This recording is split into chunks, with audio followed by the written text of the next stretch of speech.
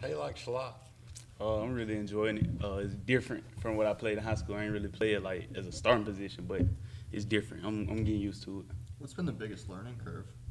Reading coverages on the fly. That was my hardest thing. 'Cause in high school, you really didn't have to do all that. And you get to college, you see people rolling into different coverages and stuff like that. You have to learn how to read coverages on the fly. So I think for me, that was my biggest task. Is that a thing you learn by watching film or just by getting out there doing it? Yeah, you watch film, but you also got to see it because you got to save you. For instance, you have a cover down over top, you got to work off him, but at the same time, you have to read the safety. So man, it's kind of a lot that goes into it, but the more you do it, the better you'll get at it. How does Elijah help with that? He really helped me a whole lot running with my routes and stuff like that. You know, just giving me pointers. And like I said, I ain't never been a full-time wide out. You know, that was always him. So just learning and soaking up as much as I can from all of those guys. Do you think it changes much for receivers when the quarterback's on the move throwing?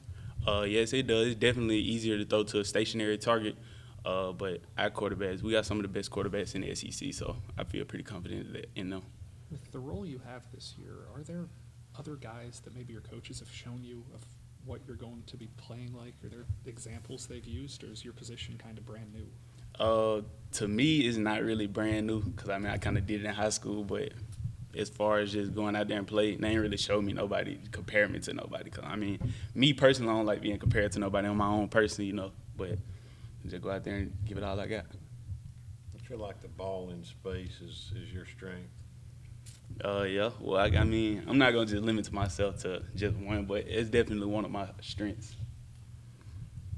You feel comfortable catching the ball? Oh, yes, sir. Saw you taking a few handoffs out there as well. How much do you think you'll be moving back and forth between the backfield and the slot? Honestly, that's hard to say. I really don't know, to be honest. So I guess we'll just have to see as the season goes along. When you and Elijah are out there together, just how dangerous can that set be with two guys who do what y'all do? It's very dangerous. We've been saying that since day one. It will be very dangerous on the opposing team.